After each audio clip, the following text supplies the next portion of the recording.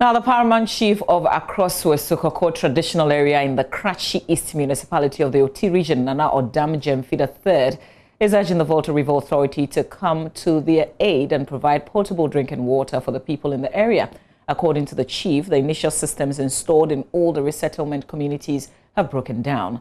Nana Odam Jemfi III made the request during a fumigation and disinfection exercise organized by the VRA for all the resettlement communities in the Oti region. Peter Senu has more. The fumigation and disinfection exercise started from the Asukawkaw Senior High School, where dormitories, classrooms and toilet facilities in the school were disinfected. Pathos AIB, the company that did the disinfection and fumigation, also presented some of its products to the school for continuous best hygiene practices.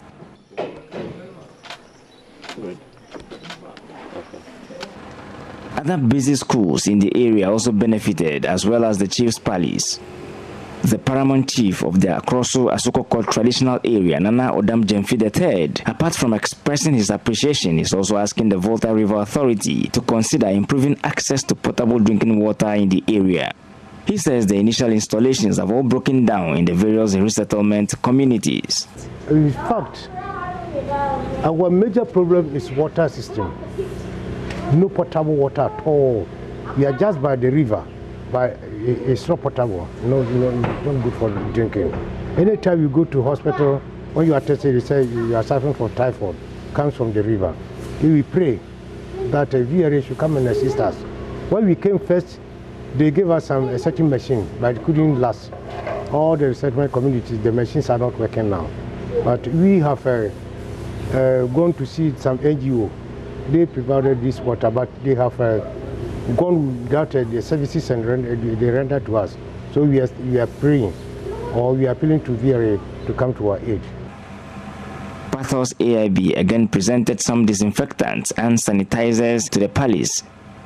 Felix Dansu is the general manager. He's advising residents to continue to observe the various protocols in order not to be infected with the virus. We want to encourage the general public to be very conscious of this pandemic and also geared to using natural products, especially around children.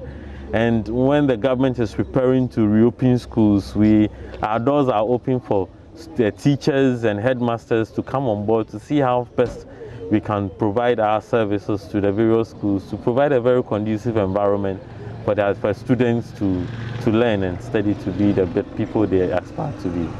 I've been able to speak with the leaders of this community to continue with awareness.